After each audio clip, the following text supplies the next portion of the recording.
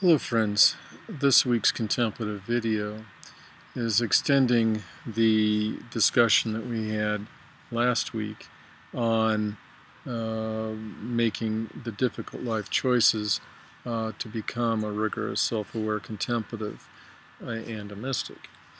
And this week's life choices that we're going to discuss are choices that involve the family system, the family that we come from.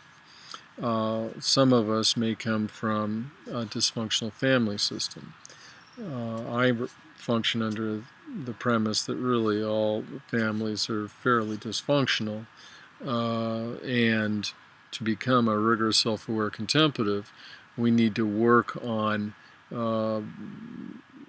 uncovering the emotional baggage that we inherited from that dysfunctional family, and also to become a rigorous self-aware contemplative, we have to learn to separate ourselves from the entanglements of that dysfunctional family system. So let's to talk about myself and how I did that. I took up a daily meditation practice when I was 20. And by the time I was 21, I was reaping considerable rewards from that contemplative life. And I had the insight that my family was dysfunctional. I understood that. And those family entanglements, I found, were not helping me as a rigorous self-aware contemplative. And so I chose, shortly after my 21st birthday, to consider myself an orphan, so that I could separate myself from that entanglement of the dysfunctional family. And in the almost 4 decades of separation from my family, I have not regretted it once.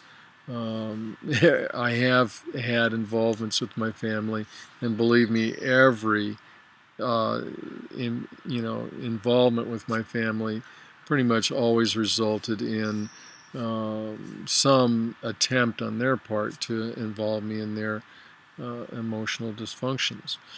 And so I feel that separating from my family was a very valuable thing.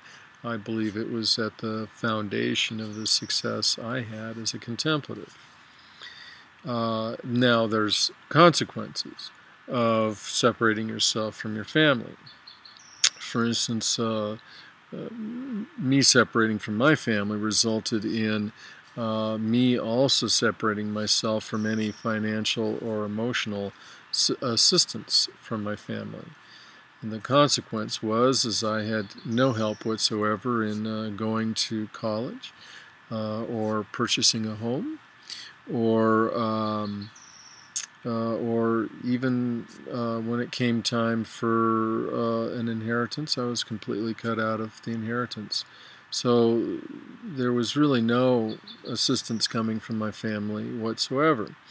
And, I'm sure they resented the distance that I created between them. I certainly didn't, I wasn't offensive in my need to be distant from them. I just kept my silence and didn't reach out to connect with them.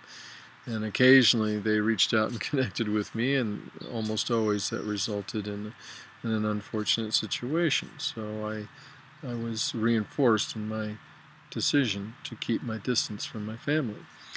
And the consequence is that I've traversed the 8 stages of contemplation, or otherwise known as samadhi, and I've reaped numerous other rewards of the contemplative life, and I have a very fulfilled and enriched life, but I'm also impoverished by my choices.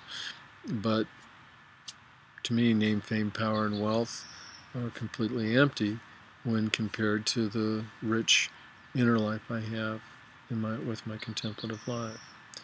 So thank you, friends. I hope that you are being rigorous, self-aware contemplatives and reaping the rewards thereof.